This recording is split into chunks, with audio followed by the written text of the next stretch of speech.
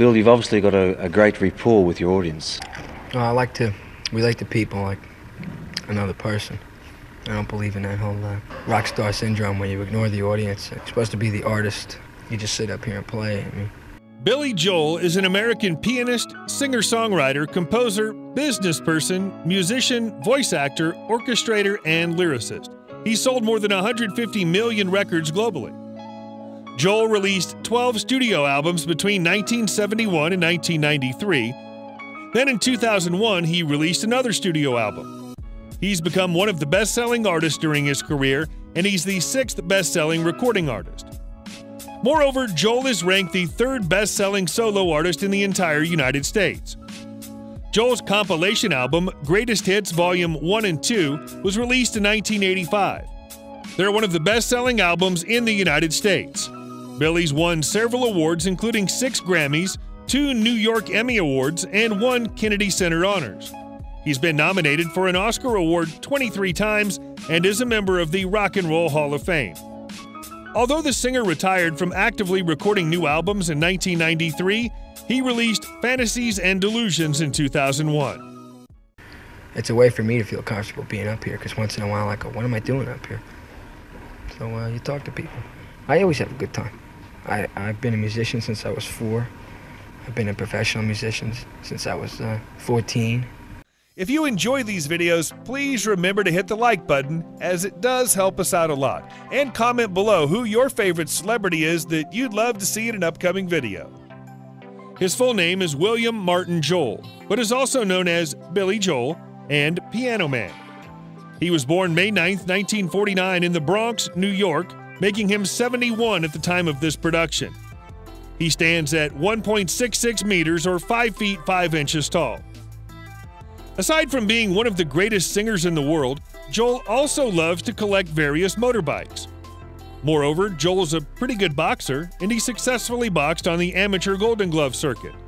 The color of his eyes is green, and he weighs 66 kilograms or 144 pounds. He's battled depression for several years and attempted to kill himself by drinking furniture polish. The singer was checked into Meadowbrook Hospital, where Joel received treatment for depression. Then in 2005, he also spent 30 days at the Betty Ford Center, where he received treatment for alcohol abuse. Lastly, the star sign of this singer is Taurus. Joel married Elizabeth Weber Small in 1973, and when their relationship started, Elizabeth was still married to John Small. The couple divorced in 1982, then Joel married Christy Brinkley, an American model, in 1985. The couple had a daughter named Alexa Ray Joel, who was born in 1985, and they divorced in 1994. In 2004, Joel married chef Katie Lee. This marriage also didn't work out.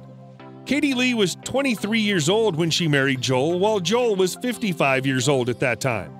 The couple separated in 2009, then Joel married Alexis Roderick in 2015. They started dating in 2009 and have 2 daughters together, including Della Rose Joel and Remy Ann Joel. I'm lucky. I mean, I always know what I wanted to do, and I made a living at it, and I always have a good time.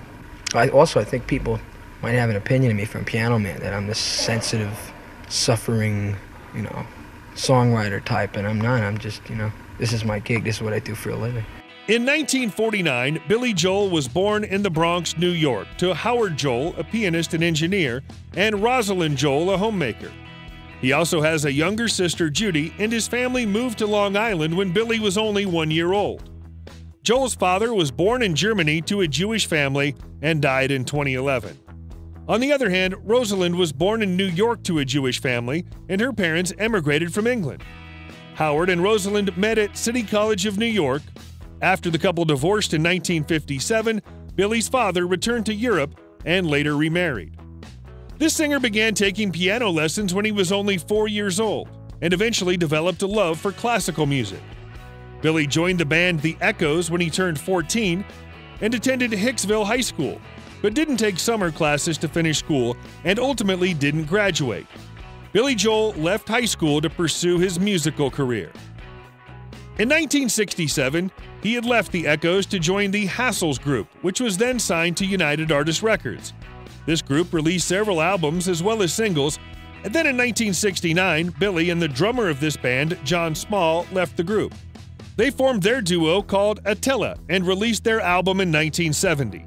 However, their partnership couldn't last since Billy had an affair with Elizabeth, who was John Small's wife.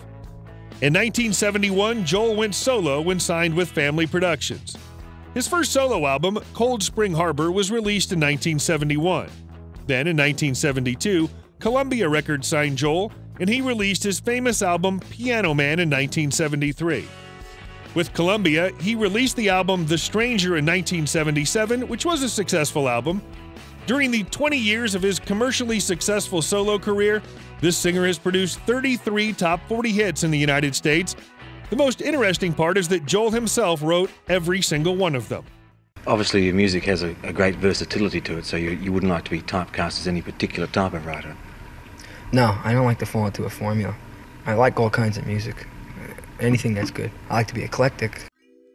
Billy Joel has earned millions of dollars through his singing, music sales, brand endorsements, tours, and several other business endeavors, although he earned only $3,000 from his album The Stranger, which was released in 1977. The singer made $7.3 million from his album Glass Houses, released in 1980. Moreover, Billy made $46 million from his face-to-face tours. And from June 2017 to June 2018, the singer made $45 million. Moreover, the singer earned around $50 million between June 2017 and June 2019. Billy's one of the highest-grossing singers in the world, and he made $4.6 million for his New Year's Eve show in 2019. He also earns through his residencies, and from his Madison Square Garden residencies, the singer made $150 million between 2014 and 2019. Back in the year 1996, the singer co-founded the Long Island Boat Company with Peter Needham. Then in 2010, Joel launched his own shop in Oyster Bay, where custom-built motorbikes and accessories are manufactured. Billy Joel's net worth is $225 million.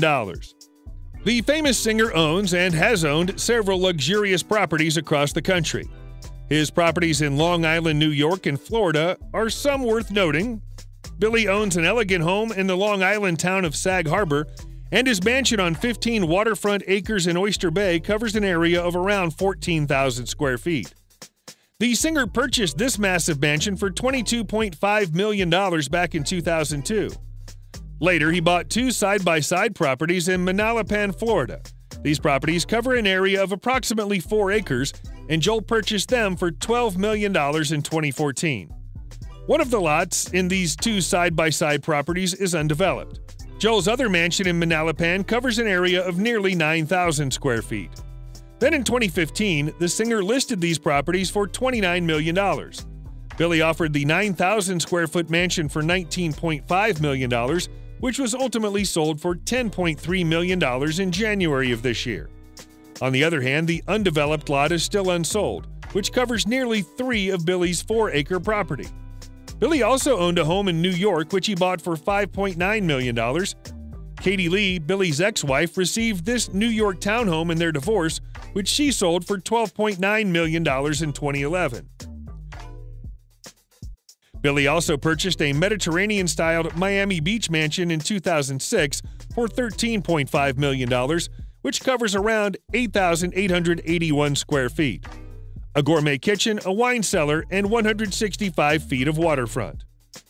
Billy Joel owns the following cars and bikes: a 1962 Jaguar Mark II,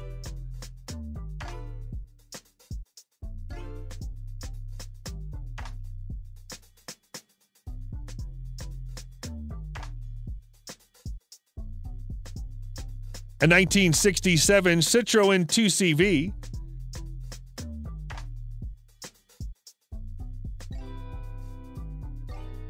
a 1978 Harley-Davidson XL-CR, a 1973 Audi Fox,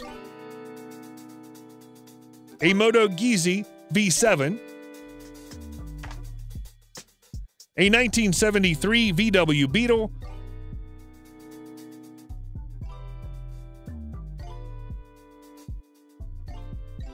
a 1962 Triumph Tiger. So I like the Beatles.